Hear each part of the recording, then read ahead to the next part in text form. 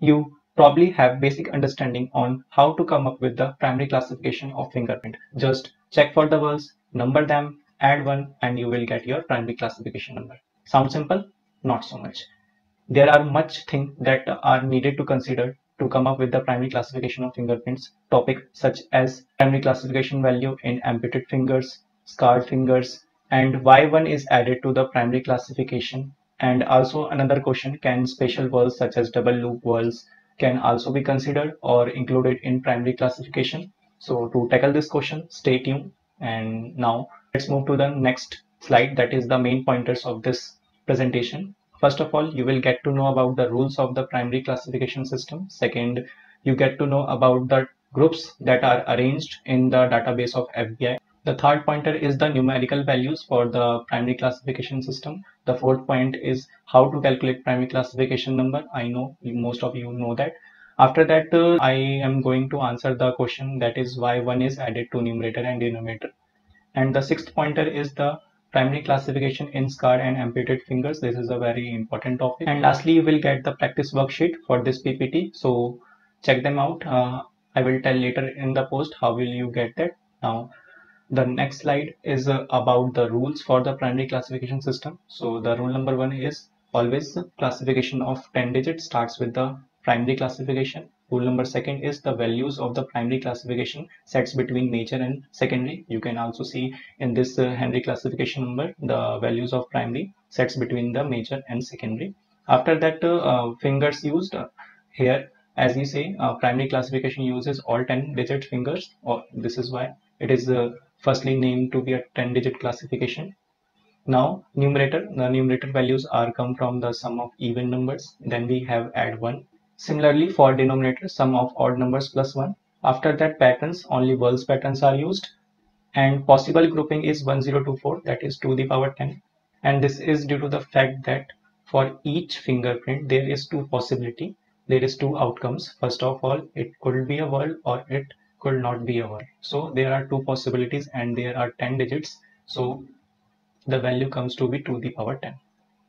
Now the highest possible value group is 32 by 32. In this case, there all fingers have whorl, and the lowest possible group value is 1 by 1. This means that none of the finger has a whorl pattern. Now let's move to the next slide, that is how groups are arranged in primary classification system by FBI. And this is a great representation that can help you to easily understand how they are arranged. As you can see that the primary classification of fingerprint starts with 1/1, and in the first row the denominator 1 is constant and the values of numerator goes from 1 to 32. Similarly for the second row, the denominator 2 is constant and the numerator values goes from 1 to 32, and this goes till the denominator values reaches 32. Here you can see that for 101 there is no whorls, and the group 32 by 32 represent that all fingers have whorls. Now in next slide, what are the values of primary classification? And for whorls, there are specific values are assigned, and these are the values that are assigned to different fingers, and I will tell you later in this post how to learn them easily. Now for the loops and arches, the value comes to be 0.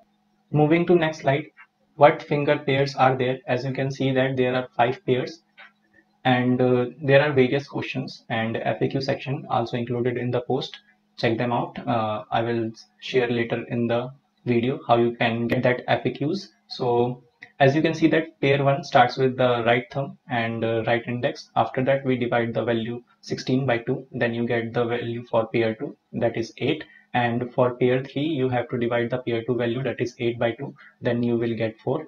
For pair 4 you have to divide pair 3 values by 2 and you will get 2. For pair 5 the value will be 1 by 1, and this is how they are easily represented. Just pause the video and take a screenshot. Now moving to the next slide, that is what if central pocket double loop or accidental loop whorls, or should they are registered in primary classification? The short answer is yes, they are registered because they are also whorls. Unlike other subdivisions of Henry, they use rich count or rich trace values, but here only the appearance of the whorls matters. So if the central pocket double loop or accidental loop whorls are appear, they are also considered as a whorl and name them accordingly. as per their numerical value. Now moving to the next slide, why 1 is added to both numerator and denominator.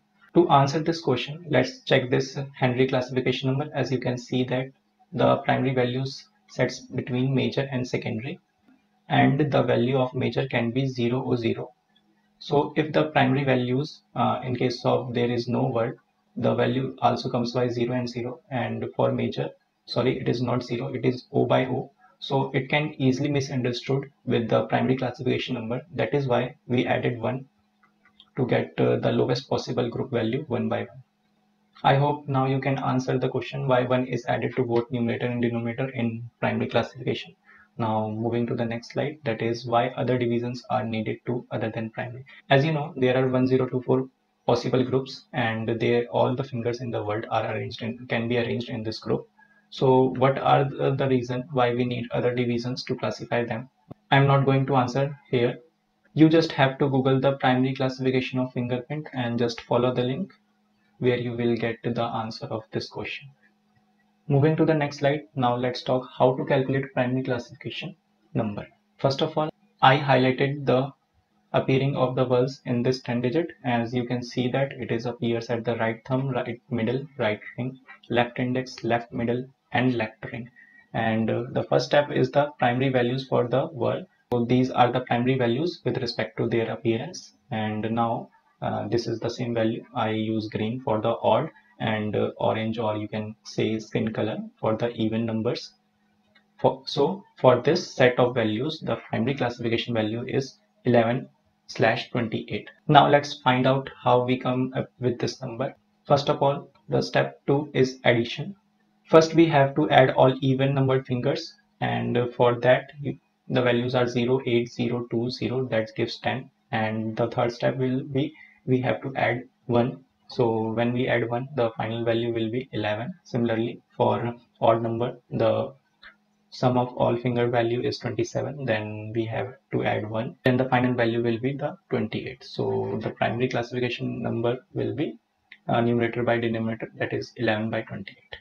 Now let's check what are the primary classification values in scarred fingers. Possible rule for primary division only. These are the rules that are only used for the primary division. Rule number 1, fully disfigured impression. In this image, you can see that the thumb or the impression is fully disfigured. One can't understand it, what the pattern is. So for this type of patterns where we can't know the pattern on the fingers, then we have to use the corresponding opposite hands pattern. So if it is a right thumb, then we have to use the values of left thumb.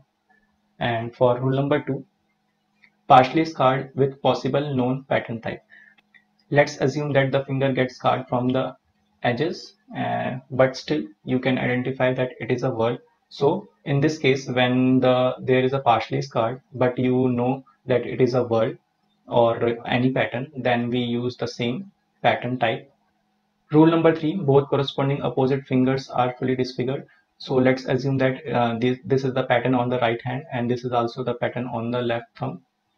So in this case, both corresponding fingers have fully disfigured pattern. Then we have to number them whorls. So the right thumb value comes to be whorl, and left thumb value also comes to be whorl. Now moving to the next slide, that is primary classification value in amputated fingers, and there are 4 possible rules. Rule number 1, if 1, 2, 3, or 4 amputated fingers are missing, patterns from corresponding opposite hands. So if we say that the right thumb is missing, then the patterns from the left thumb is used for the primary classification value. Rule number 2, that is 2 opposite fingers are amputated. For example, let's say that the right thumb and left thumb both are amputated. In that case, we have to name them word. Now, rule number 3, all fingers are amputated. In this case, the primary value will be the 32/32. And now rule number 4, both hands are amputated. Then we use the footprint to come up with the primary classification value. Moving to the next slide, now let's do the practical one for the amputated fingers. As you can see that here is AMP, that is a reference value that is used by FBI for the amputated fingers. Here you can see that the right index and the left ring is amputated. So the corresponding hand fingers values are used. So it is a word. So the right index value is called to be word. Similarly, for the right ring, and the left ring value will be the world. These are the corresponding values for this 10-digit fingerprint. Now moving to the next slide, that is step 1. These are the same values. After that, the second step will be we have to add all the even number that comes to be 24. Then we have to add 1 as per the rule. That gives the final numerator value 25. Similarly, for denominator, the value is 23. Then we have to add 1. Then the primary denominator value will be 24. So the final primary classification number will be 25 by 24. Moving to the next slide, this practice number 2. This is a simple example, and where the words are appear at the finger number 1, finger number 2, finger number 4, and finger number 5, and lastly at finger number 7. For this, I am not going to use the traditional way to calculate them because I have created a calculator for this. So I'm going to use that calculator to come up with the primary classification value of this 10 digit. Now switching to the calculator, this is here. You can see that this is here. Sorry for that. And as you can see that the words are appear at, in our case, the words appears at finger number 1, finger number 2, and finger number 4, finger number 6 not work, and at finger number 7, and 8, 9, 10 will be the no word value. So for this, the primary numerator value is 25 and primary denominator value is 23. So moving back to the slide, so the primary classification value of this presentation is 23 by 25. Moving to the next slide, this is very easy as they all are words. The primary classification value will be the 32 by 32. Now moving to the next practice number 4. Sorry for that, I mistakenly write it secondary. It is primary. It is primary classification. It is fourth practice. Here the words are appear at first, fifth, and 7. So I am again going to use that calculator to classify this value. So as you can know, the words are appear at 1, first, fifth, and 7. So for this set of value, the primary value comes to be 1 by 23. So you can use the calculator. I will give you the link where you can use the calculator for free. As promised, these are the resources for you. You will get the primary classification calculator and a downloadable worksheet for practice. After that, you can also download this PPT. To get all of this, you just have to Google the primary classification of fingerprint, and in the first page of the Google, you will see our website forensicreader.com with our title Henry Fingerprint Classification System, or in some cases you will see this also pops up. So click either of them. After clicking the post, hover to the table of content and click on the Henry Classification System calculator, and you will get the calculator that I used.